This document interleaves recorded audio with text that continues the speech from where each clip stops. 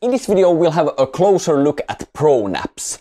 Pronaps, short for protracted naps, are longer naps scheduled to occur during the REM peak, which allows them to be an odd length without risking waking up from SWS. As it turns out, there have already been people who have succeeded to adapt to schedules with pronaps, both with the purpose of making a schedule easier to adapt to, as well as replacing a later nap. Find out more in this video. Hello everybody and welcome back to the channel. My name is Crimsonflower and I'm a main author of Polyphasic.net, the community recommended resource for polyphasic sleep. As I mentioned, the idea behind pronaps is that napping at the right time of the day for more than usual 20 minutes can be done while still maintaining REM sleep and avoiding sleep inertia. The idea behind pronaps was originally published on the Polyphasic Society, where the authors suggested a longer first nap of 40 minutes for people on Everyman 3 who feel like they have greater sleep needs.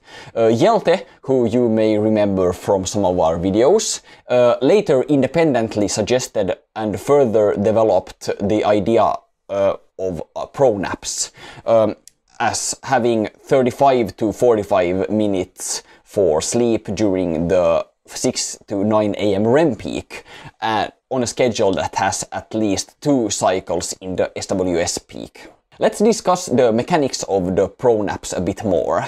If a nap is longer than 20 minutes, there is usually a high likelihood of waking up and entering SWS, which leads to rough wakes and possible oversleeps, and should therefore be avoided. By placing a nap in the REM peak, which happens around 6 to 9 AM, the chance of entering SWS is greatly reduced. Because of this, the nap can be allowed to be longer, which enables the opportunity for more REM sleep to be gained in a single nap.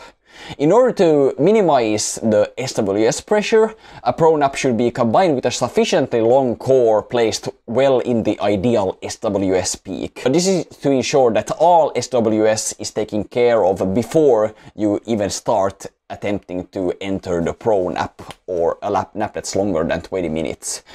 Alternatively, 2 20-minute naps could be combined into a single pronap for adapting to a polyphasic schedule. Basically, you first adapt to Everyman 3, for example, and then remove nap 2 and increase the length of nap 1 instead, effectively making it E2 shortened, but with a pronap. Such a schedule has actually been successfully adapted to before, which takes the pronap theory to a whole new level. So when should you use the pronap?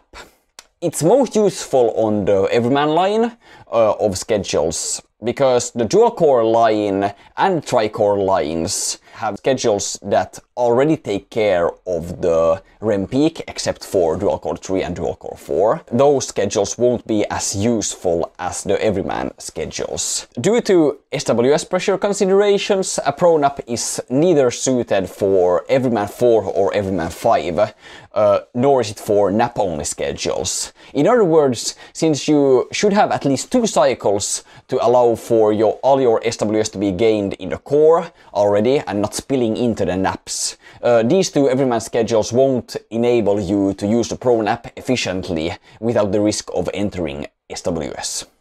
Well, what are the benefits of pronap? Well, obviously a schedule with a 40-minute nap instead of a 20-minute one is easier to adapt to, because the total sleep time is higher.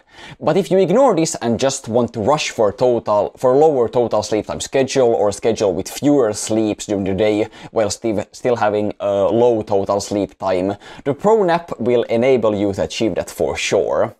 It should be noted that in the experience of the community, pronap did not seem to allow a greater duration of wakefulness after the pronap than 8 hours on Everyman 2 with 2 users on the Discord who attempted it. In other words, adopting a pronap will not allow you to stay awake for longer during the day, and therefore only helps people get the necessary REM sleep. It's an additional boost, you know. During adaptation, it's possible that some some of the time a pronap will end in an SWS wake, but it's important to remember that the sleep phases are still being redistributed throughout the adaptation, and it will sort itself out as you progress further in it. Still, this is one of the big reasons why we don't usually recommend people to use the pronap before having successfully adapted to a schedule first. In other words, it's mainly used as a way to tweak or improve an already adapted schedule, instead of having people adapt to a schedule with a lower sleep time from the get-go, okay?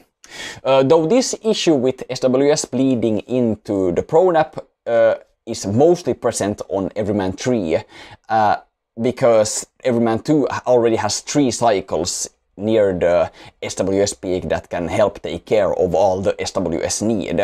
E2 is therefore optimal for this because the beginning of the adaptation or from the beginning of the adaptation to the end of the adaptation, you don't really experience these SWS wakes from the naps because the core is able to take care of all the need. Okay, so I already mentioned the possibility of merging 2 naps on E3 together to form a pronap after adapting to a schedule.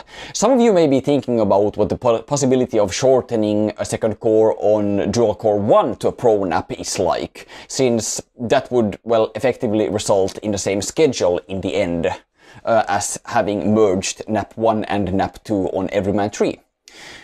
Well, that may work out, but thus far no one has succeeded with it.